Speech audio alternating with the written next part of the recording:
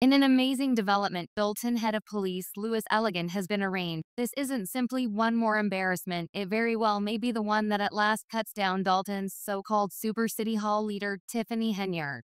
So what does this prosecution mean for Henyard? Might her realm of defilement at any point be self-destructing? And will her top cop be having to carry out a very long time in jail turn on her to save himself?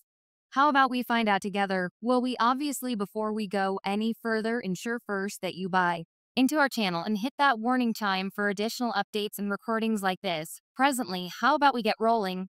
It's the acting police head of Dolton currently having to deal with government penalties. A terrific jury arraigned him on liquidation misrepresentation charges today. So Lightfoot's examination, essentially as per legal administrators, is back on now. She conceded to a $2 million spending plan shortage anyway. Legal administrators say it's truly millions more when all the chairman Tiffany Henyard the previous evening burning through.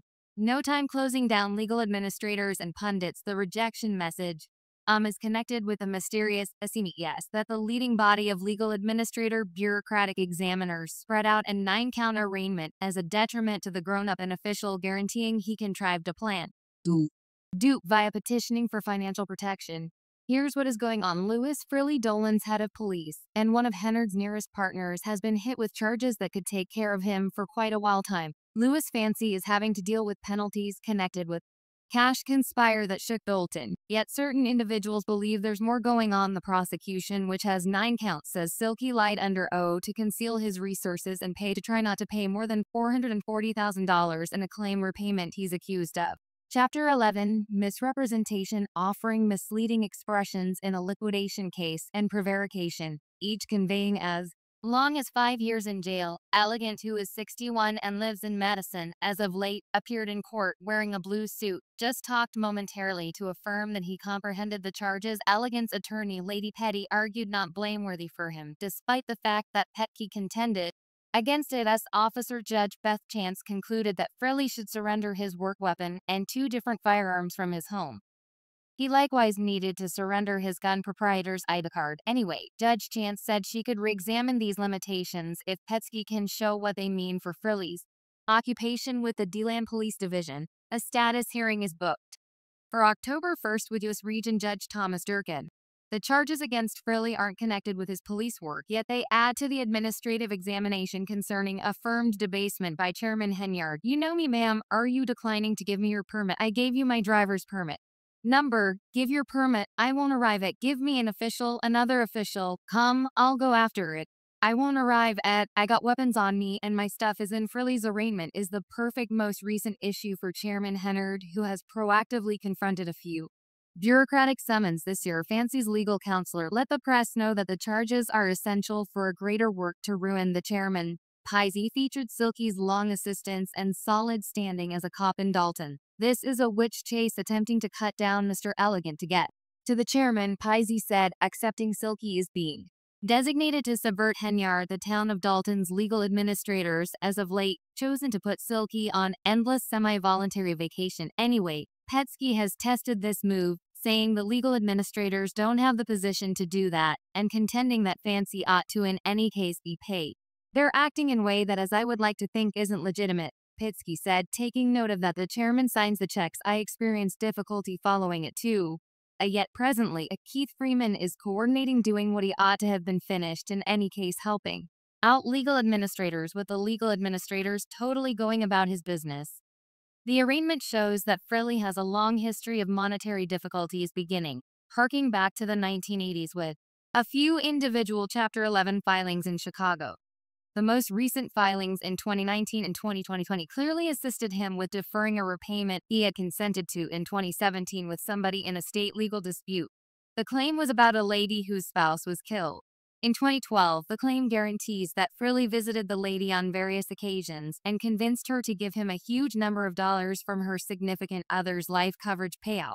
While Frilly conceded in court papers that he had communicated compassion and kept an eye on her prosperity, he denied taking any cash. The claim was ultimately agreed to $55,000 with Elegant, making an underlying installment of $112,000 anyway. The misrepresentation charges say that Frilly petitioned for financial protection 2 times to abstain from paying the leftover $43,000. Court archives show that Frilly didn't completely report his month-to-month pay and concealed ledgers. He controlled in his filings and proclamations, having sworn to tell the truth. He likewise purportedly lied about being isolated from his significant other, asserting she didn't reside with him or help with his pay and home loan installments.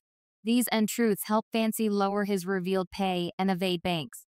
As per the charges, this prosecution isn't an irregular occasion. It very well may be the beginning of bringing down the entire degenerate framework Henyard has constructed. It's a pivotal turning point for Dolton, and it seems like equity is at last being served. Makes this considerably seriously fascinating that Frilly isn't a police boss. He's been one of Henyard's most faithful allies, supposedly taking care of her grimy responsibilities for quite a long time to truly get a handle on the circumstance. We really want to take a gander at how Tiffany Henyard has supposedly transformed the Dolton police office into her own masters under her authority. The police force is said to have become turned into a gathering of hooligans, doing all that from blackmailing neighborhood organizations to threatening political opponents and giving confidential security to Henyard and her partners. He Freeman don't work here. He's spy, so quit playing these senseless games. Line. Legal administrators and placing individuals Al and Ya, do what you need, yet anything after this is in subjection. Frilly's prosecution is a major break in the bad framework, assuming he decides to help out specialists to stay away from a long jail sentence. He could uncover a ton about how Henyard has abused the police power, and there's a ton he could spill. Here's where it gets truly fascinating, with Frilly having to deal with serious penalties. He could begin conversing with Save himself on the off chance that he does. Henyard could be in hot water. We've witnessed this before. When individuals are pushed into a tight spot, they're in many cases prepared to share all that to save themselves. Silky has been in Henyard's inward circle, so he realizes every one of the insider facts, by and large. On the off chance that he begins talking, Henyard could wind up having to deal with criminal penalties as well, and Elegant wouldn't be quick to flip. There are now bits of hearsay that others in Henyard's organization are prepared to turn on her too, as a matter of fact. Some as of now have a half-year prior. Robert Collins, the previous police head of South Rural Dolton, at long last stood up against the dubious security detail gave to Chairman Tiffany Henyard. Collins made sense of how the chairman's requests for individual insurance made it harder for him to battle wrongdoing locally. Furthermore, 2023 a Fox 32 examination uncovered that a Henyard security detail wasn't simply pulling officials from watching the roads. However, it was likewise costing citizens huge number of dollars in extra time. The burden on police assets turned into a difficult issue under Collins' initiative. The labor was extended slender to the point that it nearly broke. Collins shared that as opposed to having officials on watch where they were required, they were relegated to safeguard the City Hall leader presently residing in Florida, subsequent to being discharged by Henyard toward the end of last year. Collins communicated his profound disappointment. He discussed driving a police division that was at that point short-staffed and exhausted, while as yet being compelled to designate assets to Henyard's enormous individual security detail. We frantically required these officials on the roads battling wrongdoing, Collins expressed, yet rather they were relegated to chauffeur the chairman around its off base, and somebody should be considered responsible. It would seem Dolton cops were going through their days driving Henyard around frequently to her subsequent citizen-supported work as Thornton Municipality Manager in South Holland, and open records demand showed that these officials were piling up many hours in additional time, costing citizens a huge number of dollars. This degree of safety for a modest community with a little more than 20,000 occupants battling monetarily raised serious worries. Dolton frequently has a couple of cops on the job per shift, and Collins contended that those officials were critically required somewhere else.